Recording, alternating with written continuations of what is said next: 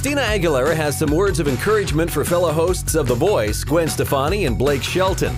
Aguilera, who's been through divorce herself, offered support for the new relationship between Stefani and Shelton and advice on dealing with divorce in the spotlight.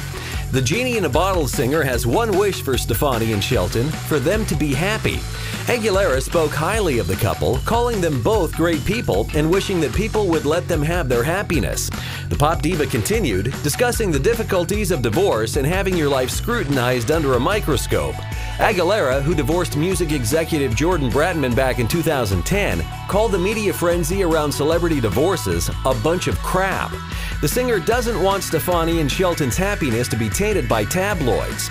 She recommends that the pair devote their energy to what makes them happy and ignore the rumors and headlines.